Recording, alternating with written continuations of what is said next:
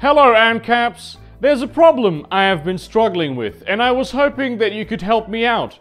Oh hi, I'm the Heretic, and I'd be happy to help. By the title of your video, I already know what this is about. Just try to make sure you characterize us correctly, instead of defaulting to well-poisoning slander attacks. If there's anything I'm sick and tired of, it's being mischaracterized. Sound good? This isn't for the old-school libertarians. This is for the serious, all government services are better in the hands of private industry ANCAPs. The ones who just really want everything that the government does and provides to the people to be handled by private corporations. I knew it was too much to ask for. But I suspect this won't be the first gross mischaracterization of our ideas. There are dozens of things I never want anyone, let alone a corporation, to be engaged in. For example, funding abortion, or war being excellent examples. My question is this: how do you provide an expensive service to an area where there is a huge demand for it, but no ability to pay for that service being rendered? That isn't possible. People will always have self-ownership, so even hunter-gatherer societies will have goods and services that can be exchanged. So yeah, there's a way to pay for it. I know I'm being literal. I know he's trying to make a point about the poor not being able to pay for private security, but you end up answering your own question. Some people would argue that on the most technical and academic level, this does not even constitute demand, because if you need something but you can't pay for it, there is, in market terms, not any demand for it. That's exactly correct. It's called the subjectivity of value. A person who needs a heart transplant might put a mortgage on their house and borrow money from family just to be able to afford it, as opposed to, say, using that same amount of money to buy a gold bar. The owner of an industrial computer hardware manufacturer would value the gold more for its utility as an electrical conductor. His heart is healthy, so the idea of spending that same amount of money for a heart transplant is ludicrous. You can't expect people to give you their stuff for free. If they don't value the stuff enough to go out of their way to get the resources necessary to trade for it, they're communicating their preference through their actions. In the case of the hardware manufacturer, he values his time and money more than the effort it takes to accumulate funds to pay for a heart transplant. Even so, cost is not static. Who says things that are unaffordable now can't become affordable sometime in the future? In the example of private police, I actually can't imagine getting some guys to patrol down the streets for a few hours every day is the most costly thing in the world. It is an indisputable, verified fact that poverty and crime are inextricably linked. No, it's not undeniable. That allegation has never been proven, and there's even evidence to suggest that crime causes poverty. Which makes sense when you realize that if you're an entrepreneur, you wouldn't open up shop where you'll probably be robbed. Which means less local jobs. This is essentially what the police does right now. They may not stand watch in front of every single house, but the power of their investigative body and the authority of punishments through the legal system does make it so stealing from people is highly discouraged. As established by Castle Rock versus Gonzalez, the government does not have an obligation to protect you. Those investigators can only help you after the fact, and the best the police will do is draw your outline on chalk. Now, does the police have a chilling effect on criminality? Well, there's precious little evidence that suggests the threat of prison and even the death penalty are effective deterrents. Not because would-be criminals are irrational, far from it, but if, say, a burglar was doing a risk analysis of robbing a home, they'd have to know the law pretty thoroughly. The difference between certain laws like grand larceny or breaking and entering, the mandatory minimums, sentencing requirements, and trends, which can sometimes be pretty arbitrary. There's too many factors to make a rational judgment, and if you are an expert on these enough to make these choices rationally, chances are you're a lawyer. There are some crime mitigation strategies too. Simply locking your doors, including car door, reduces your risk of theft, and burglars won't break in if they think somebody's home. Also, carry a gun. Thing is, the people most affected by the criminality of poor people are other poor people. This is also verifiably true. Thus, in order to keep the meager property that they have, they can never leave their house and thus can never have a job. Then this must apply to criminals as well. They must stay home if they want to protect their assets. Therefore, they won't commit the crime in the first place. Burglars aren't going to steal if they have no expectation of keeping their stolen goods. It's a simple observation of economic facts that affluence and poverty will often be regional phenomena, meaning that real estate prices will be high in areas where there are few poor people, and poor people will go to areas where the real estate prices are low. You gotta love how he just throws out talking points, but prefixes it with "oh, this is an undeniable factual fact of factual undeniableness." Thus, areas with low real estate prices have a significant correlation with increased crime. In a world where there is no publicly funded police service to at least provide a minimum amount of security, this effect would definitely be exacerbated. Not necessarily. The price of security isn't fixed, and there are more poor people than rich people. The entrepreneur who figures out how to provide quality, affordable security services will make a killing. To say nothing of the fact that when people aren't paying taxes anymore under voluntarism, their disposable income will double. Who are you to say what they could or could not afford? You could primarily concentrate on securing the borders of that neighborhood to make sure that no bad actors get in. Fighting the crime that does happen within your neighborhood would be a lot cheaper and also a lot more violent because affluent people are just less prone to violence. Well, white-collar crime exists. Also, Islamic radicalization finds strong support in the middle class of much of the Islamic world. Osama bin Laden came from one of the wealthiest and most powerful families in the region. And if you want to talk about violence from middle class and rich people, you need not look any further than the priesthood of statism, who are engaged in robbery, trespassing, and murdering every single day through their hired hitmen in the military and government police. Actually, this brings up another important question. What is crime? Breaking the law, right? Well, which law? Can criminals break the laws of physics? Unfortunately, they can't. So let's be more specific. Crime is when you violate government legislation.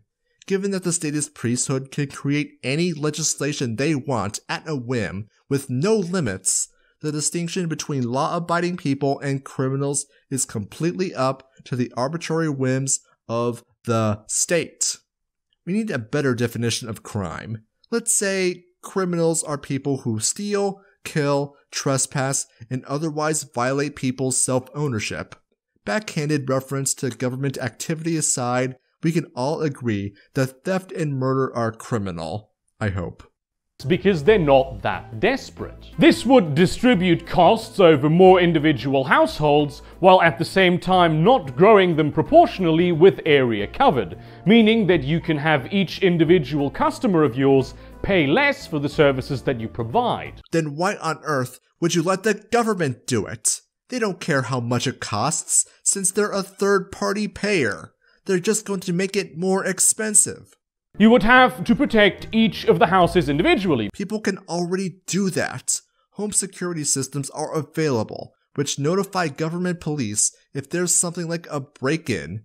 ADT brings home security and SimpliSafe, to name a few off the top of my head. The market, even our quasi-fascist corporatist market, has already innovated the need to have a cop protecting every house individually at all times out of existence. And that's the thing, there may not be a lot of need for policing affluent areas, because crime just doesn't happen there. Right, because fundamentally, neither you nor I can make these calculations for them. Maybe there's a lot of crime in affluent neighborhoods with burglars trying to steal valuables. Or maybe you live in Appalachia, one of the poorest regions in America, but with an exceptionally low crime rate, and their needs could change at any time as crime rates fluctuate. Poor areas need constant hands-on policing. this is essential. So far, you haven't proven that. Because otherwise they will be caught in an eternal downward spiral and never be able to increase their power as economic agents. But unlike the affluent areas, the poor people do not have the money to pay for policing. They already do not pay for policing. Most people in these poor areas do not earn enough to pay taxes, even if they are employed full-time, sometimes even with multiple jobs. And the few of them who do pay taxes, the amount that they pay is so small that it may just be discounted. I don't know how it is in your home country, but in the US, that's correct. At least in terms of income tax. If your income is over a certain threshold, the government doesn't attempt to lay claim to your money. But the poor still pay taxes. State and local governments have sales tax, property tax. Many states even have their own income tax, in addition to other ways they can nickel and dime you. Gas taxes, car taxes, you name it. You know where government police do not get their funding from? Federal income taxes. If your argument right now is, why should honest citizens that work hard and make a lot of money have to pay for the law enforcement of people who do not themselves contribute anything to the pot out of which that law enforcement is paid, then that same logic should also apply to private law enforcement, unless of course you are a hypocrite. If there's lower crime in an area, it means less costly investigations, less need to hire cops on the beat, and lower costs in general. So yeah, private security has an economic incentive to lower the crime in an area, not just for the people who pay for it. Who's to say it will even be individuals or households that pay for private security? Businesses wanting to keep their assets secure, real estate developers wanting to attract home buyers. People might even be able to get crime insurance who will reimburse a victim the cost of the crime inflicted if the insurance company is unable to get the criminal to pay instead. I talked more about that on my Courts Problem video, so check that out when you get the chance. Long story short, these insurance companies will contract with private security to keep crime low, if only to mitigate their own financial risk. Any private police service that would only police wealthy and middle-class areas without ever providing any law enforcement services to poorer areas would generate a huge amount more profit for their shareholders without compromising their ability to do their job. If this were true, then it wouldn't just apply to security. Imagine if, say, car manufacturers tried that. Any private dealer that only sells cars to wealthy and middle-class buyers without ever providing any cars to poorer buyers would generate a huge amount of profit for their shareholders without compromising their ability to do their job. While brands like Ferrari and Mercedes-Benz do market to the rich, it's a niche market compared to auto giants like Toyota or Ford. You try proposing this business strategy to them, and you'll be laughed out of the boardroom, dumbass. And this is the big ANCAP argument, right? This is the, oh yeah, all the government things that the government does, private corporations could do better. There's also the big ANCAP argument about how everything the government does is fundamentally immoral, and it's paid for with stolen money. Kind of important. Are you gonna cut back on giving them proper equipment? Well, say goodbye to the vast majority of your workforce, because nobody's gonna work in a high-risk environment with no proper security gear and no proper gear to get the job done if instead they could also work a cushy job. Right, because the police will almost certainly need literal freaking tanks in order to do their job. For context, this individual is trying to guess which corners I would cut when budgeting for private security, which are so laughably ludicrous in the faultiness of the premise, I won't even entertain it with a reply. I only responded to this one because he accidentally comes to the defense of police militarization. Do you stop paying the oversight company that makes sure that you operate without corruption and properly to adequate community standards? Because the community you are policing that already cannot pay you will not also pick up the tab for the oversight organization. Obviously, they have no money to do this. If they can't do their job, they stop getting money. It's simple. And if you run the system like this, that's your 100% perfect recipe of having a completely unaccountable police force. If I wanted a completely unaccountable police force, I make their ability to get funding completely independent from the will of consumers. I give them a well of money as an uninterested third party with the mandate that they have to do whatever the hell I wanted. You know, like what local governments do with giving government police stolen taxpayer money. Kinda important too. Oh, but my democracy. ESO's been showing this graph around, showing the likelihood of a law being passed is equally likely if its popularity is at 0% or 100%. Ergo, no. You have no say in a democracy, and even less say in how the police is run. A slave is no less a slave because they get to choose their master every 4 years. Will you maybe not invest as much into non-lethal and de-escalation techniques in order to protect your personnel and reduce the workload? Government police invest in non-lethal and de-escalation techniques?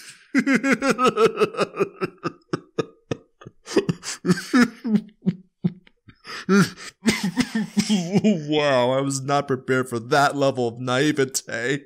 Do you force the poor people to pay for your services even though they cannot pay for those services? It's called taxation. Are you at that point not the reason they cannot invest the capital they have gained through their own productivity, and thus the reason they will remain poor? It's called taxation. Or will you offer them the opportunity to pay for your security services with their time and work by hiring them out to unskilled labor agencies, except you get the wages? You know, like slavery. Yeah, okay. Considering all the time he spends framing his prejudices about how a private security agency might operate in the form of questions, this is the pinnacle of bad faith argumentation, and at this point I have literally anything else better to do than to waste my time entertaining his idiocy. I already touched on how private police will work. You pay a crime insurance agency to reimburse you if you're the victim of a crime. Crime insurance agencies will hire security to mitigate their risk of payouts to their clients. It's really simple. Obviously, having questions isn't a problem, but I don't believe this guy is looking for answers. He doesn't give a damn about whether or not civil defense is possible without government police. As far as he's concerned,